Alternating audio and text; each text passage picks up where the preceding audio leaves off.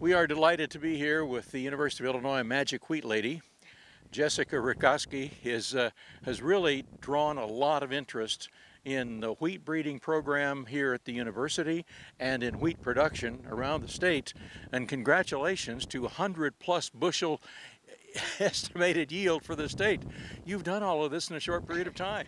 Well, I can't take the credit for all that. I just go around and count the tillers and the spikelets, and I help them crunch the numbers. But it's really the growers that have to take all the credit for that. But there has been really just a renaissance of wheat interest in Illinois. Do you know why that is? Well, I think it's just the past few years we've had really, really good yields, and then we had some higher wheat prices in there that have helped. And then there's been some incentives for, crop insurance has become friendlier to wheat soybean double cropping in more parts of the state. And I think those are the real main reasons. I'd like to say I take the credit because as soon as I got here to the University of Illinois about 5 years ago is when we started on this upward trend. Well, I think we'll just attribute it all to Jessica. This year's wheat crop, how is it? You had a great tour a few days ago. What would you say? How would you assess the 24 Illinois wheat crop? So what we saw on the tour was everything looks as good or better than last year, with the exception that we have more disease, more fusarium head blight. So we had predicted based on the counting tillers and spikelets on each of the heads that the yield would be better than last year and that it would be on average 100+ bushels per acre. But we know that there is some potential to lose some of that yield due to the disease if the grains don't fill as much as we expect them to. So that is the one thing that we're a little being cautiously optimistic, but I think we will still see high yields because of what we saw, the good tillering, good head size, lots of kernels per head. So now, as those heads start to ripen, is there anything that folks should be doing to lock in that yield or enhance it or prevent problems for next year?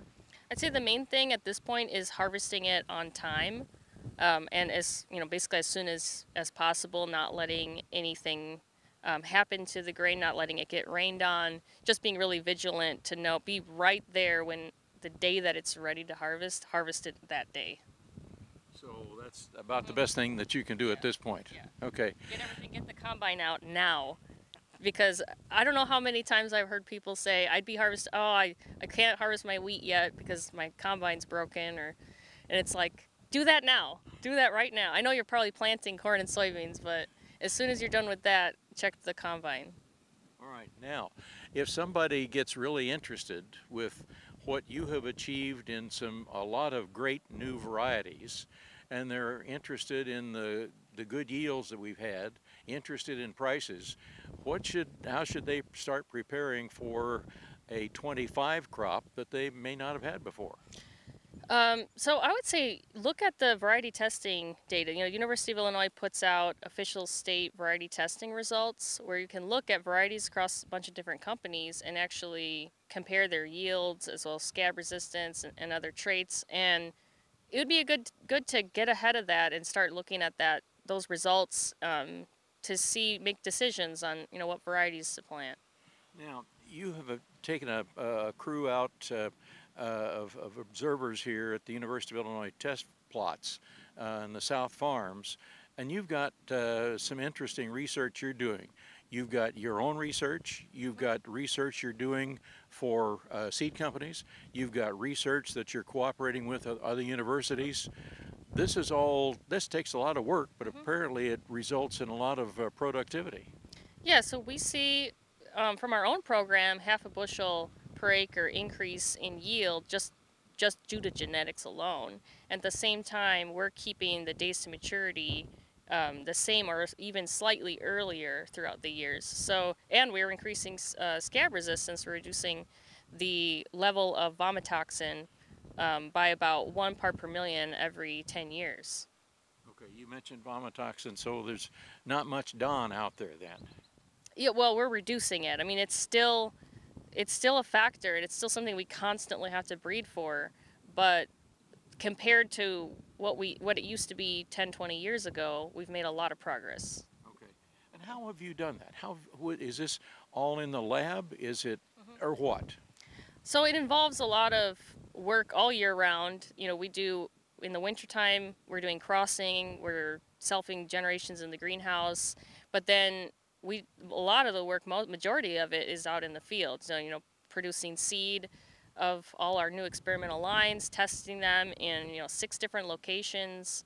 And then, yeah, I mean, all this, you know, I'm right here standing next to our scab nurseries. We got disease nurseries and taking all the notes on taking all the data. We send things off to labs for genotyping, so we outsource to even other people. So it's just a lot of work involved and a lot of constant. You know, there's no break. It's a constant thing. It's every year. A lot of different things going on, and it's exciting. You know, it's just every year you see something new coming out. You see what's coming. You see some new exciting lines that are coming. You're excited to test them and see the results. So it's a lot of fun. No, I can see and sense in your excitement. Farmers, I know, are the same way because of their advancements in acreage. One of the things that certainly I know is on your checklist for Illinois is getting earlier maturity, so that that wheat can be harvested before soybeans have to go in. Yeah, so we have a couple of different research projects on that.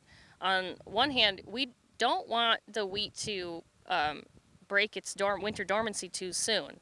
In other words, we don't want it to joint early. We don't want it to joint too early. That would cause it to be more vulnerable to spring freeze. On the other hand, we want it to mature early. So those things are difficult to achieve, but we know that there's variation in the genetics that you can actually identify varieties that will joint late, but you can still harvest them early. And also different varieties have different, they have variation in how fast they dry, how fast they reach that 14% moisture. So there's a lot that we can explore to try to get that earlier harvest without sacrificing yield.